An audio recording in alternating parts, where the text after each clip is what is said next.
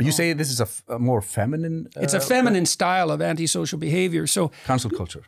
Yeah. Well, there's two forms of antisocial behavior. There's a male form and a female form. Right. Male antisocial types they tend to be physically violent. Female violent aggression doesn't work very well. No.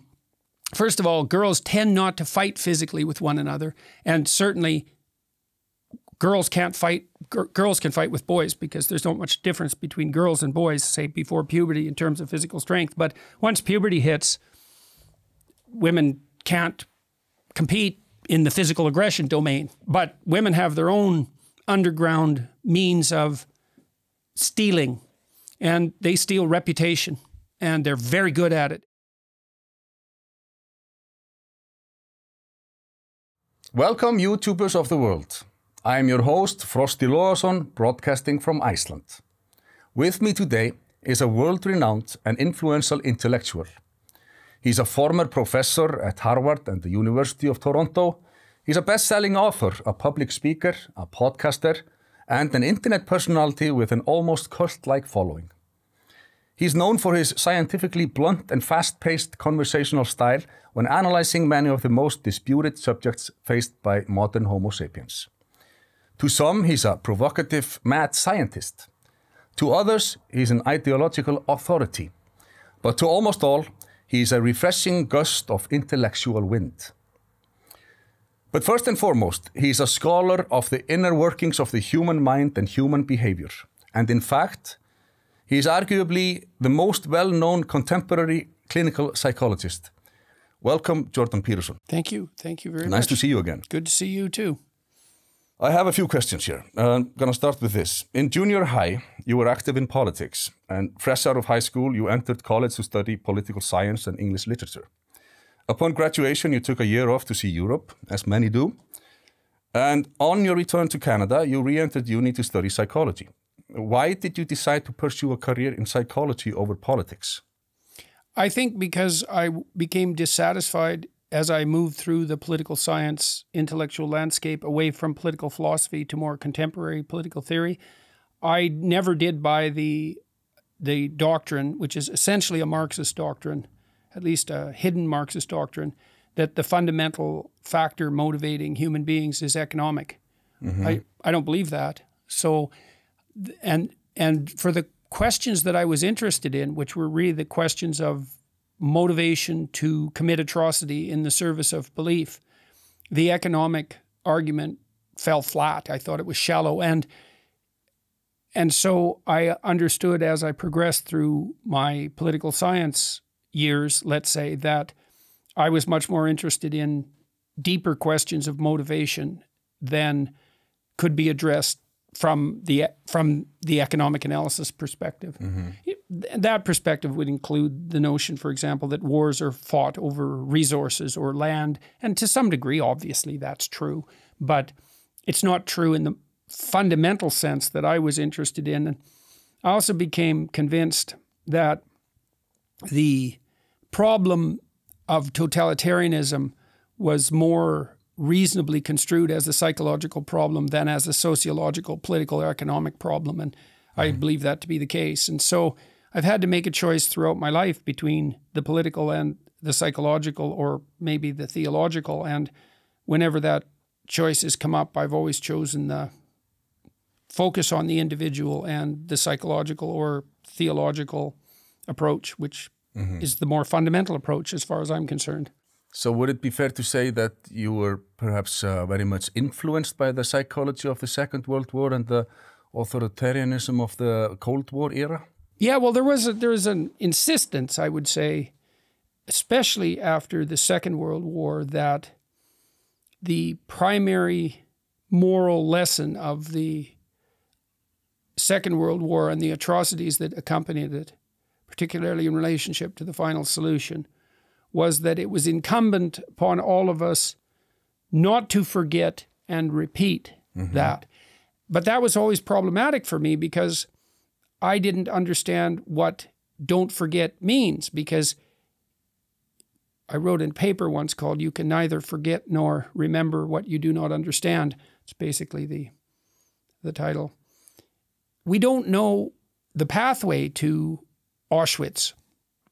Right. And you cannot stop yourself from walking down that pathway if you don't know when you're on it. And so I would say my whole life, in some real sense, has been devoted to delineating the nature of that pathway and also the alternative to it. I think when you know the path to hell, then you can start to feel out its counterpart. And I think if that's not what I'm doing, then that's what I'm trying to do. So the Western societies, are we aware enough of that pathway to hell? No, not even close. No. No. Why not? Well, life is complicated and our lives are short, and it's difficult to accrue enough wisdom in the short time we have to do it. And so we're easily led astray by foolishness and lies and our proclivity to deceive ourselves and willful blindness and a narrow kind of selfish hedonism, and the whole landscape of sin, I suppose, is the classical way of describing it. And that's a tricky business, to say the least. And it's also the case that avoiding that in many ways was a matter of ritual and custom for a very long period of time. It's difficult to make all of this conscious and explicit. And a huge part of the clinical enterprise, I would say, on the research front and on the practical front, has been the attempt to make the pathway to mental and physical health conscious.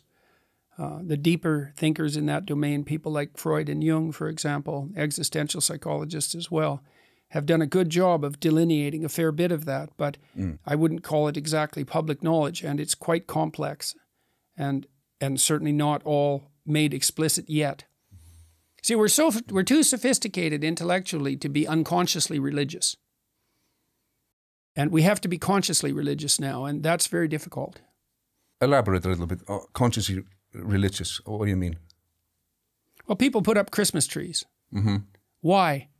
Do you know? To celebrate the birth of Jesus Christ. Right, but what's the relationship between those two?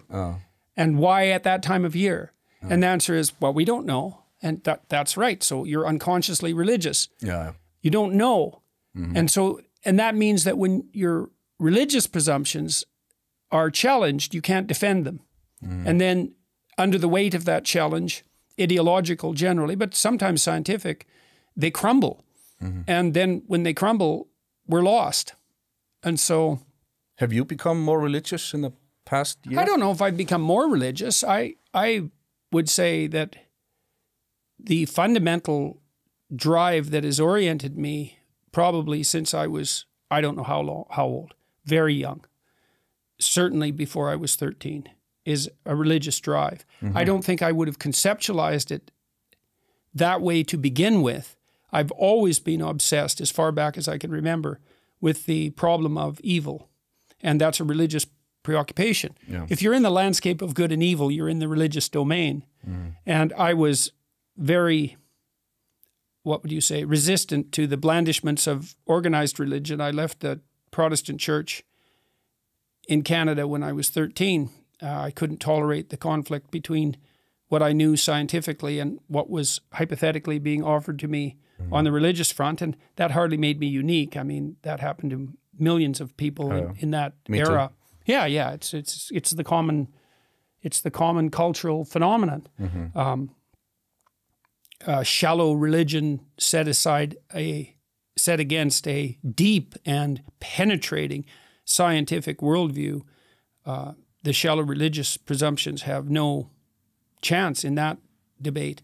But I learned as I progressed, especially once I started to read people like Jung in particular, that there was way more to be said on the explicitly religious front than I could have possibly dreamed of. And certainly that exploration, I've certainly not exhausted that exploration. My next book, which I hope to have done by the end of April next year, I'm going to go to a monastery in Vienna. Really? Yeah, just outside of Vienna for 3 weeks and finish it off in April. We went to a monastery, Cistercian monastery. A stunningly beautiful place, unbelievably beautiful and old, 800 years old. So beautiful. And very much reminiscent of Cambridge and Oxford for logical reasons, since they were based on monasteries, despite the claim that, you know, religion and learning are hostile to one another. I'm going to go there and finish it, but it's called We Who Wrestle with God. And it's a investigation into, well, what it means to contend with issues of ethics at the deepest or highest level. Interesting. I'm looking forward to that. In 1993, you started working as a college professor, which is a profession that is typically more commonly linked with being a humble academic servant than being a launchpad for international stardom. But now, here we are, the year is 2022, and you are a world-famous academic, which in itself sounds almost paradoxical. How did you become so famous, and how has it affected you as a person? Well, my courses were always extremely popular. Isn't the right way of characterizing them. My courses, particularly my Maps of Meaning course, which was predicated on my first book, which took me about 15 years to write, it had a big effect on my students. The most typical response in the student evaluations, well, there were two of them. One was, this course changed the way I looked at everything, which is quite a claim. Yeah. Or this was the most meaningful course I took at university. And another comment often was, I'm trying to talk to the people around me about what I'm learning in this course, but I can't generate the language because what I was teaching was so different from everything else that my students was encountering, like really qualitatively different. And so that was the case at Harvard. And then it was the case at the University of Toronto. It was even the case at McGill, because when I was a graduate student there, I ran a seminar that a lot of other graduate students attended, which was not standard practice, by the way. And I could see already the effect that the ideas that I was disseminating was having on people. And I thought when I published Maps of Meaning, I thought, everyone's going to think this way in 50 years. And that's a preposterous thought, right? Especially for an academic tome that's very dense and very unlikely to have popular distribution, partly because of its denseness and, well, because it just doesn't happen to academic books. But I knew, and it wasn't because these were my ideas. In many ways, they're not my ideas at all. Perhaps in the most fundamental ways, they're very, very, very old ideas. But I read enough of the great works of the great clinicians to have that tremendous advantage, and then was able to make a synthesis of that across thinkers that was very compelling to people, one that was focused on issues of meaning, especially meaning in the face of suffering. And that's when the issue of meaning becomes most crucial. And so I could see the effect that it was having on my students. And then one of the consequences of that was a small TV station, TV Ontario, publicly funded TV station, did a series on my classes, which was also basically unheard of, 13 half-an-hour summaries of a longer 40-hour course. And that attracted a reasonable amount of attention. And at about the same time, I started playing with YouTube and put my lectures online, a lot of them, hundreds of hours of them. And that started to attract a fair bit of attention too. How did you get that idea? Well, put it on YouTube. Well, I was very interested in YouTube. When I started playing with it, it was mostly cat videos, but I could see right away that there was something revolutionary about, not YouTube specifically, but about the ability to permanently archive the spoken word. That's as big a revolution as the book, except it's even more revolutionary because audio recording in particular might be more revolutionary than the book. Lots of people can listen who can't read. Reading is it's a minority occupation. Very few people buy books. A very small percentage of the population buys books. Even a smaller percentage reads the books they buy, particularly true for difficult nonfiction. And that also tends to skew male. But listening is a whole different issue because you can listen, everyone can listen virtually. And you can listen while you do other things, which is also a huge technological transformation. So I was very curious about YouTube, and I learned long ago that the only way to sate your curiosity about something was to wrestle with it in a hands-on manner, to actually start to use the technology and to play with it. And so I started to play with YouTube, and that was very useful, partly because useful and not so useful.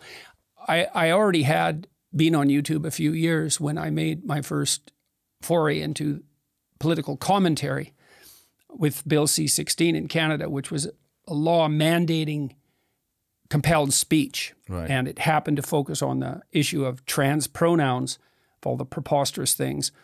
And I had already been experimenting with YouTube, and I came down to the table and told my wife and my son that I was going to make some videos commenting on this Bill C-16.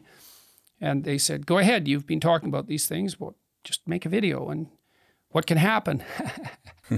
Yeah. And so I did. I put 3 videos up, one about the Bill C-16 and so 2 about Bill C-16 and associated issues, and 1 about the university's diversity, inclusivity, and equity policies.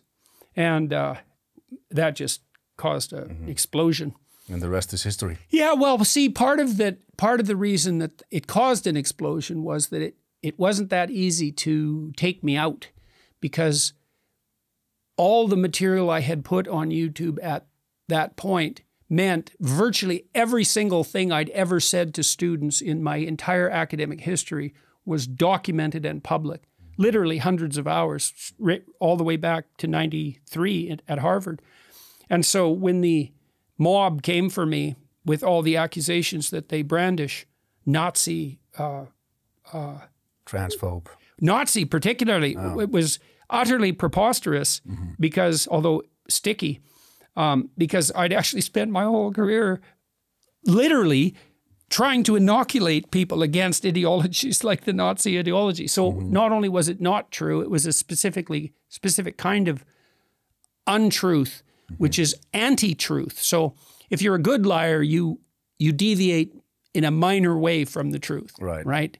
And that's the easiest way to slide a lie forward. But if you're a Luciferian liar, you pronounce the opposite of what is the case. And the idea that I was a Nazi sympathizer, people would go look. They go look at my lectures and they'd think, well, I don't know what he is, but obviously he's not a Nazi sympathizer by any stretch of the imagination in any possible way, or an admirer of the equally bloody and devious and demented and appalling communist regimes, which are still waving their blandishments about in the West, aided and abetted by idiot intellectuals of every stripe and the universities at large.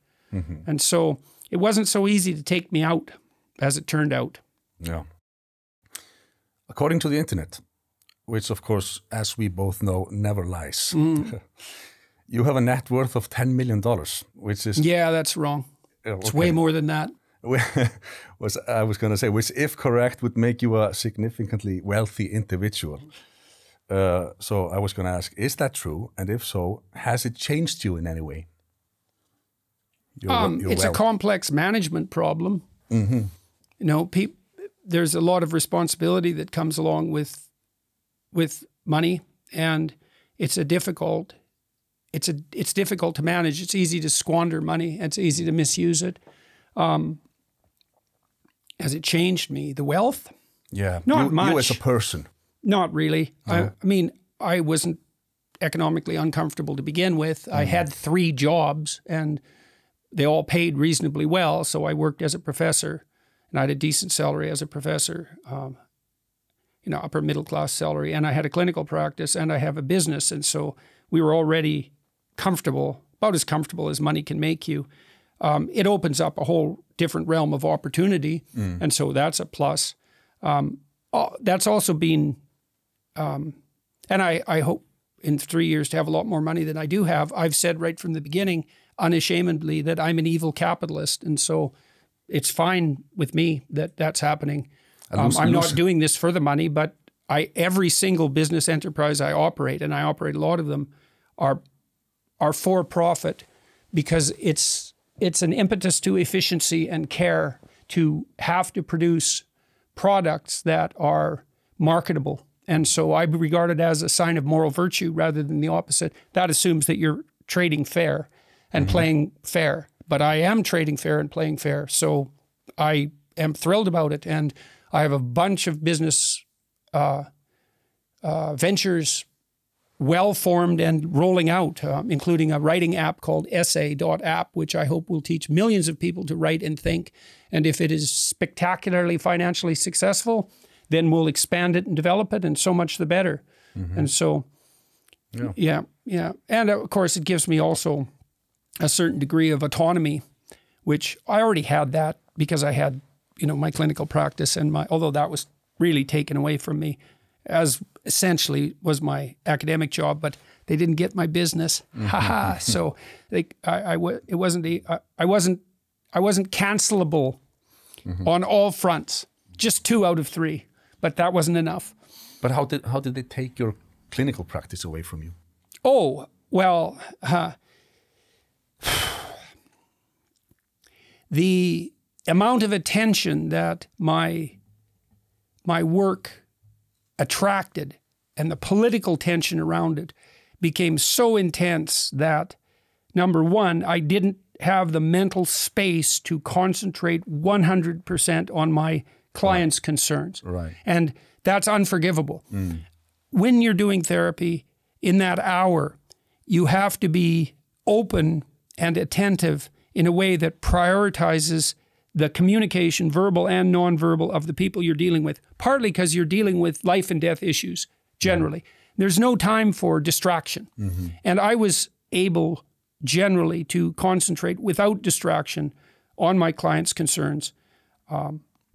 But when everything blew up around me, that became impossible. So I couldn't offer the services properly or be available off hours when I needed to be available. And so that isn't exactly taken away, let's say. But I understand. But the political conflict made it impossible to consider. But also the professional colleges have been weaponized. And so it's possible to take a complaint out against me. Anyone in the world can take a complaint out against me for any reason whatsoever, whether they were my client or not. And then the college launches an investigation. That's a 6-month process. They say the process is the punishment. And that requires legal defense on my part. And most of the time I have 2 or 3 of those going on at the same time. And so that's also made things practically impossible. I see. And the same thing in some real sense happened at the university. There's no way that I didn't know what to do with my university career because I wasn't fired, although all the evidence was pointing to the fact that my firing was the goal. I was able to stop that in its tracks by being strategic and careful. And then I became very ill for a variety of reasons, which I still don't precisely understand. And when I started to recover in October, I started to think through whether or not, or in August, I guess, I started to think through whether or not I could actually go back to the university because I was on a leave of absence back as a full-time researcher and professor. And I realized that, well, that was just impossible. None of my graduate students are going to get academic jobs. The mere fact that they're associated with me in any way whatsoever will absolutely disqualify them from any academic job for the rest of their lives. Really? Well, look, if you're going up for a professorship, say at a decent university, research-oriented university, there's probably 200 applicants for a given entry-level position. And so the issue that is before the hiring committee is who to say no to, and the answer is 99.5% of the applicants.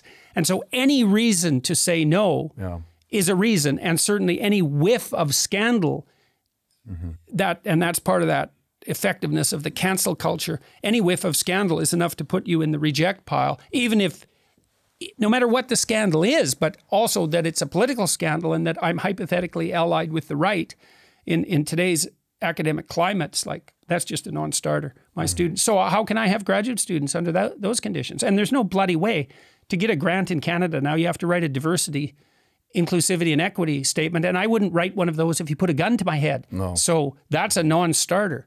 And well, and there's all sorts of other reasons. like many other reasons. Some people say that cancel culture and public shaming are a form of violent bullying, but that has certainly not been fully acknowledged in our societies yet. Yeah, it's female-type antisocial behavior, feminine-type antisocial behavior, and it scales on social media. Yeah, okay. Yeah, shaming and reputation savaging. Yeah, it's terrible. I mean, people tend more to avoid interfering when they witness it. They don't acknowledge it as a violent behavior. But I was going to ask you if you could describe from a psychological perspective what you think cancel culture actually is and where it stems from. Well, there's a malevolence aspect to it, which is just the delight that people can take in being destructive. And that's part of the whole constellation of, let's say, antisocial behavior. But there's a more subtle element to it, which is reputation inflation. So the most valuable thing you possess by any stretch of the imagination is your reputation. Mm. And your reputation basically, I wouldn't call it a status marker exactly. It's a productive generosity and competence marker. And so if you have a good reputation, then people can trust you, and they can trust you to engage in reciprocal productive interactions with them. They can trust you to take their interests into account as well as your own, and to play stable, voluntary, desirable, medium to long-term games. And so nothing is more valuable than your reputation. And what that means is that people try to game the reputation system. Mm. And that's what narcissists do, and Machiavellians and psychopaths. They call that the dark triad. There's a lot of research investigation into dark triad personality cluster. And it's a variant of antisocial behavior. And narcissists have the confidence of the competent without the competence. Mm. And so what they do is overclaim their contribution. So if you work with a narcissist, everything that goes wrong is your fault, and everything that goes right is their doing. Mm-hmm. And they will loudly proclaim that, especially to their superiors, and denigrate you like mad if you dare to offer a counter proposition. And narcissists, it's a camouflage strategy in some sense. The narcissist passes him or herself off as a competent and confident person. And one way of elevating your reputation is to claim unearned moral virtue. And so a huge part of what motivates the woke nonsense that insists that the mere reflexive act of feeling sorry for someone constitutes a moral virtue is an attempt to claim a reputational status without having to do any of the work whatsoever to be a genuinely good person. To be a good person, you have to be productive. That's hard. Mm. And you have to be generous. And that's hard. And you have to play medium to long-term, stable, voluntary games with other people. And that's hard. That's nothing but diligent, upward-oriented work over years puts you in that position. Whereas if you make a unwarranted moral claim, I'm compassionate, let's say, then instantly you're with the angels. And it also allows you to derogate those who you regard as predatory, let's say, and also enhance your moral virtue. Not only am I compassionate, and that makes me good, and I'm on the side of the angels, but there are the snakes, and they're not in me at all, because I'm saintly in all regards. And so the snakes have to be somewhere. We all suffer from the problem of where to put Satan, that's for sure. And the most convenient place to put him is in someone else. And it's even more convenient if that redounds to your benefit and plays to your political aspirations. I know a few persons like that, and a lot of them are very active on Twitter. Yeah. Well, Twitter doesn't bring out the best in people, likely including me. So, would you say this is a more feminine? It's a feminine style of antisocial behavior. So cancel culture. Yeah. Well, there's two forms of antisocial behavior. There's a male form and a female form, right? Or a masculine form. That's a better way of thinking about it, and a feminine form, because men can play the feminine ASP game, antisocial personality, and females can play the male game.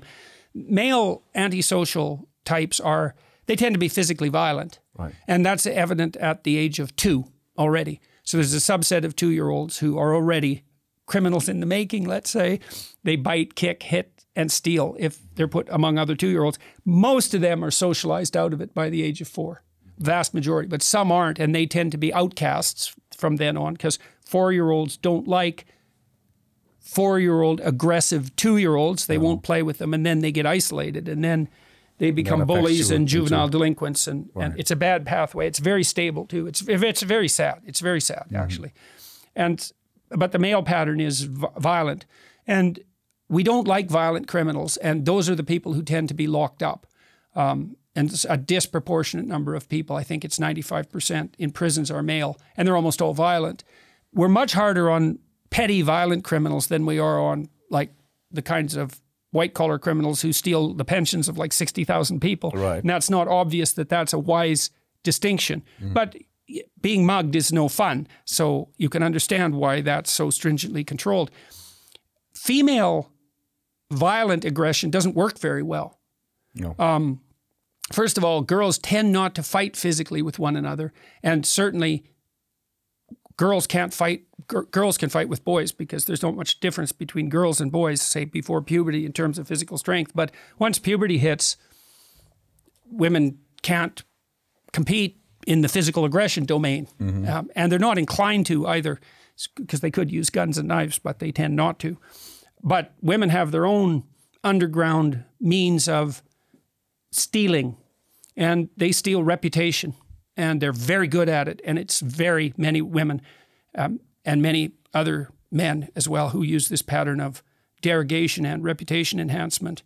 And is this a scientific fact? Yes, absolutely. This is a well-developed psychiatric literature stemming back decades. Right. You know, I've talked about this publicly several times, and the journalists I talk to are always stunned that how could I possibly propose such a thing? It's like, well, there's a 50-year literature on it. Just because you don't know it doesn't mean it doesn't exist. Yeah. And it's reputation savaging and derogation. Mean girls, you can't play with us. You can't sit with us. No, and that's simultaneously a self-elevation and also a derogation of the other. It's very effective and very pernicious and extremely difficult to control. Like, what do you do about it? If you're a girl and you're isolated and shamed in that way, what can you do? You can't really use recourse to authority, because if you go tell a teacher, let's say you're being picked on in junior high, then you're just laughed at because you can't handle your own battles, and you can't bring it to a physical, to the point of physical altercation. You can if you're a man, and that happens very rapidly with men, which is why it almost never happens. It happens almost immediately with men. It's like, what did you say? Do you want to say that again? And any man worth his salt knows how to play that game. And so generally among men, this just doesn't happen. No. Now on Twitter, online, that's a different story, because that pathway of reputation denigration beckons, and social media facilitates its distribution in an appalling manner. And it might be the death of all of us, that.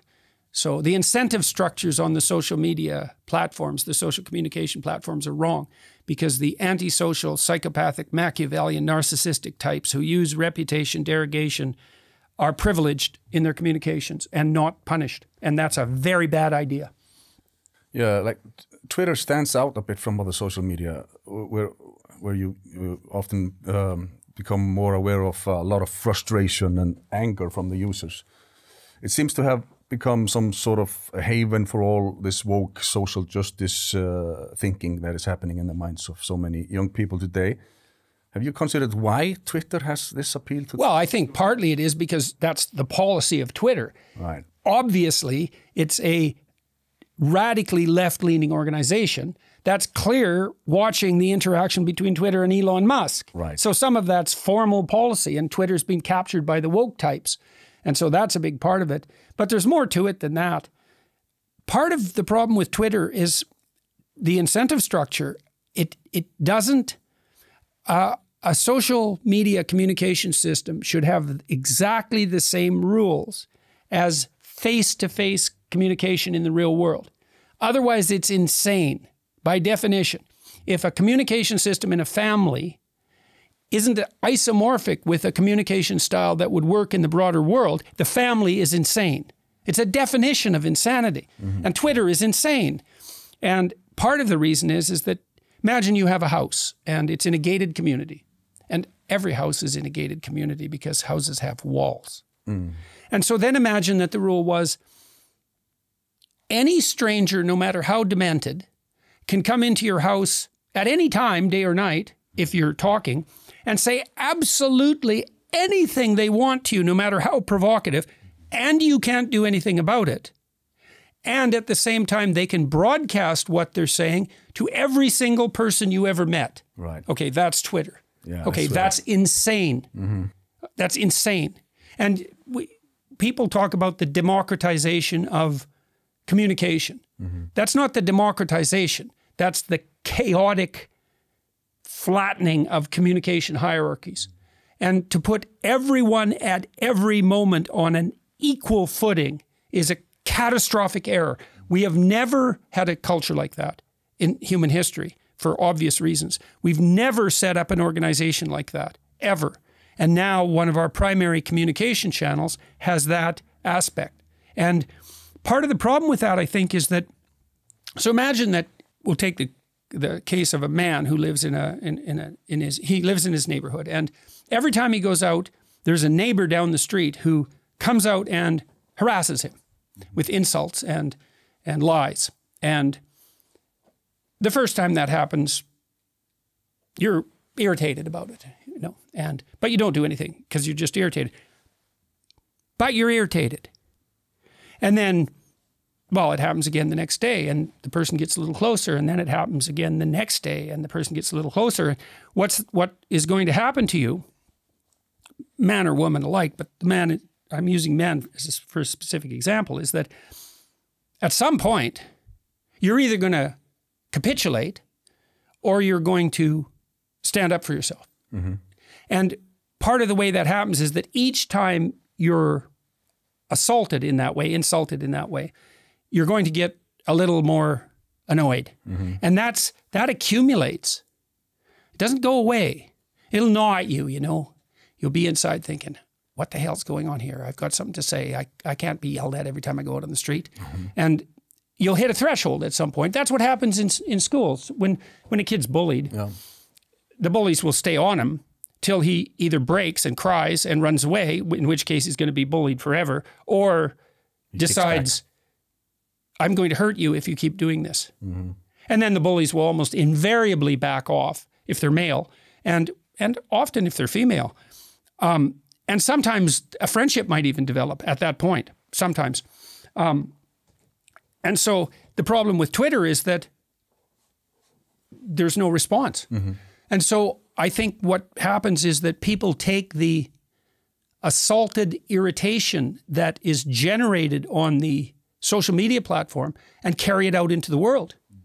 So it's raising the temperature of everything. So you think Twitter is taking us all down to hell? Or, I mean, what's going to happen?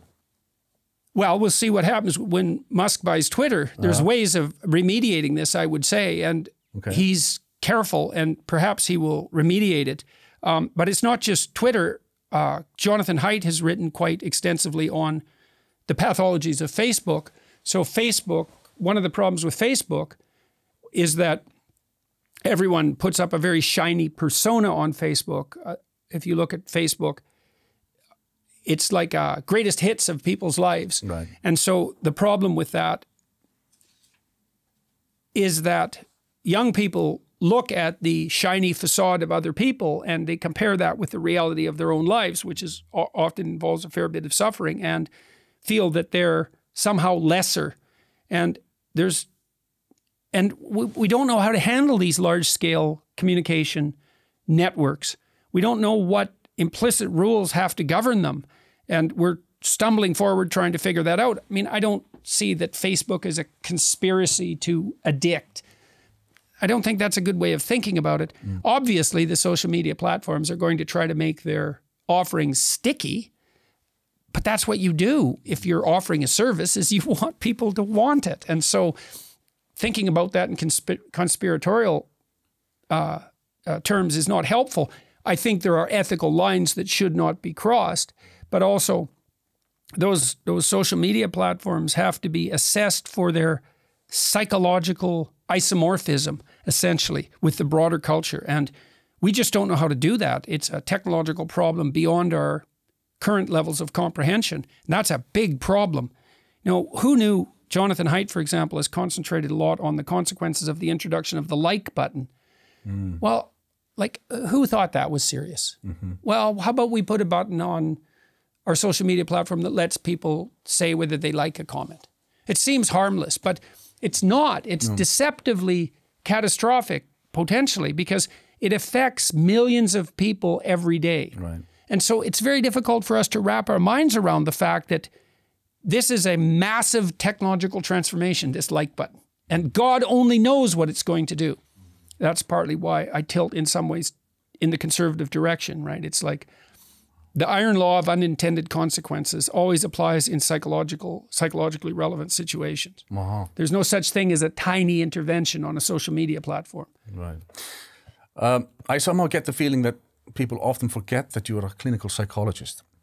For instance, there was a very heated discussion in the Icelandic Twitter community recently about what you said in a notorious Vice interview about the role of makeup in the workplace.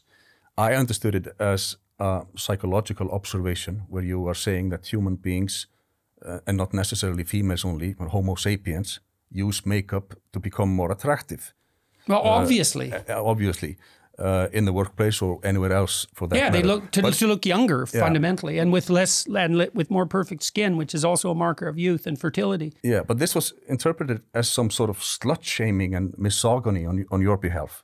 Do you feel that people are willingly trying to misrepresent you? Oh, well, there's no doubt about that. It's a very small percentage of people. Why is that? Why are they trying to misrepresent? Well, we talked about this to some degree already. It's the notoriety that's attendant upon taking a cheap shot at me and claiming the moral virtue that goes along with that. Right. I was trying to have the guy that was interviewing me, he was a narcissistic, how would I describe him? He was an arrogant, Luciferian, narcissistic little rat. There we go. How's that? Blunt enough. Good. Yes, and he was very full of himself. He certainly was, and he had this air of arrogant skepticism that's cultivated among university students in idiot universities. And when I dared to lay forth a biologically relevant proposition that women, particularly, use makeup to look younger and more fertile, he thought that was absolutely preposterous. Of course, he has. Well, why do women wear makeup then? Oh, to feel better. So that's your theory, is it? Your stupid theory. You're setting that up against 20 years of biological investigation, that women use makeup to feel better. I saw that on Twitter. People are saying, like, I only put makeup on for myself and no one else. Yeah, right. This is ridiculous. Yeah, for myself. Yeah. Right, on my face. Yeah. Where everyone else looks. Right. It's well, yeah, crazy.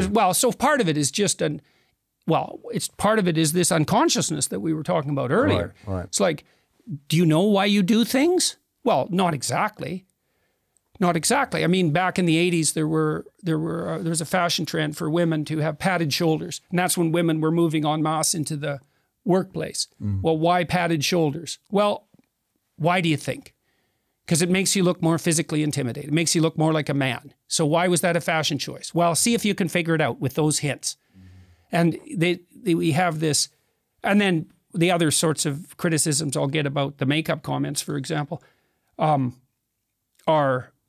a biological essentialism, and that there's no real core to what people regard as beautiful, and the use of makeup is just an arbitrary cultural construction, just like our construction of beauty. It's like, no, bullshit. You don't know what you're talking about at all. So you can go home with that theory. And the idea that it's misogynist, we're trying to have a serious conversation about what kind of workplace behavior is appropriate. Well, so I was trying to have the beginnings of a serious conversation with a dimwit, a narrow-minded, narcissistic dimwit, and who was absolutely full of himself, and that was probably the wrong place to broach the topic, but whatever. Right. C'est la vie. It's been about, 5 years now since you rose to prominence and started getting your message out from the classroom and out to the world. Do you feel like anything has changed since then? By that I mean things that you have spoken against, like the corruption of the humanities studies, the rise of political correctness, and other things you've been criticizing from the beginning. Yeah, that's all got way worse. Yeah, it's got it's worse. way worse. Way worse. So, it's so bad. So where do you think we're heading with that? Are we just gonna get worse and worse and worse, or is this ever gonna? We'll see. I mean, well, it's a knife's edge. It could go either way. Things could go really well. I just interviewed a man, Marion Tupy, humanprogress.org, and he's just written a book called Superabundance, laying out quite clearly that we could have the 10 billion or so people that we're slated to produce on a planet where everyone had more than enough of everything, including basic resources, all the basic resources necessary for a secure life and endless educational opportunity, a real era of prosperity and wealth. Or we can have an absolute hell that would make what happened in World War II and the gulags look like nothing. And everyone is making that decision right now. Mm-hmm. And my sense is that the more people who choose the route to the promised land rather than hell, the more likely we are to move in that direction. And so that's part of what I would regard as, what would you say, my intent is to entice and convince as many people as possible that hell is the wrong destination point. Do you think this is worse than, let's say, the McCarthy era? Faster. This is faster. It's faster. And it's more global. Right? It's faster and more global. Yeah, it's faster because of the technological transformation, and it's and more global for the same reason. So this has always been happening, but it's really sped up. So it's harder to unwind it. We have less time. Mm-hmm. According to the World Health Organization's 2022 World Mental Health Report, nearly 1 billion people suffer from mental illnesses, and in the first year of COVID-19, rates of depression and anxiety increased by more than 25% globally. Now adding war... That was partly a consequence of a campaign to increase depression and anxiety, which was very successful. Right. Because the idea was, well, let's scare people into compliance. Mm-hmm. And that worked. And no one thought, well, what'll happen when we scare all these people who are already on the border of depression and anxiety? And the answer was, well, we're not going to think about that. Mm-hmm. And now adding war in Europe and to the equation, and global superpowers exchanging nuclear threats on a daily basis, the rising cost of living, the richer getting richer, the poorer getting poorer, and so on and so on. It's only rational to expect the severity and magnitude of mental health issues to increase and funding to decrease. But just as a thought experiment, say in a perfect world, if you, Jordan, had unlimited resources and unlimited political powers to change whatever you felt necessary to tackle the issue on a global scale, what changes would you implement to address the issue of rising mental illness? Well, the first thing I would say is the rich are getting richer, but the poor aren't getting poorer. The poor are definitely getting richer and very fast. But the inequality is also increasing to some degree in some places. So, but overall, the poor are getting richer at an unbelievably rapid rate. And so that's a non-issue. It's an issue in that there are still lots of poor people, and even those who have got richer still don't have a lot. But it's way better, proportionally speaking, than it was at any time in human history. I'm not that interested in some sense on the policy front. I'm trying to work that out with people that I'm working with politically, both on the right and the left. I'm more interested, as I said, on the issue of the individual. And so what I'm trying to do is to go around and talk to and communicate with as many people as possible. And that is particularly young men, for reasons we won't go into. Not that that was my plan to begin with, but that's how it's worked out. To tell people that it actually matters whether they get their act together. Like, it actually matters in a fundamental sense, is that we're going to get through this with the least amount of damage possible if enough people get their act together, shoulder their responsibilities, and straighten themselves out. And so for me, this is an individual by individual endeavor. And that's why I'm a psychologist and not a politician. And so my hope is that, and I mean, what I've seen too is that I really like doing these public lectures I've been doing, often to crowds of anywhere between 3,000 and 7,000 people, let's say. And everyone who comes isn't there for political reasons. They're there because they've decided that aiming up is the right choice. And if enough people decide that fast enough, then maybe we'll aim up and not down. We'll see. Is that achievable? we'll see. That's what we're going to find out in the course of our life. One or the other is achievable. You find that out in your own life. Is that achievable? When we talked before this, you said you've taken all sorts of steps to put your life together. Is it more together? Definitely.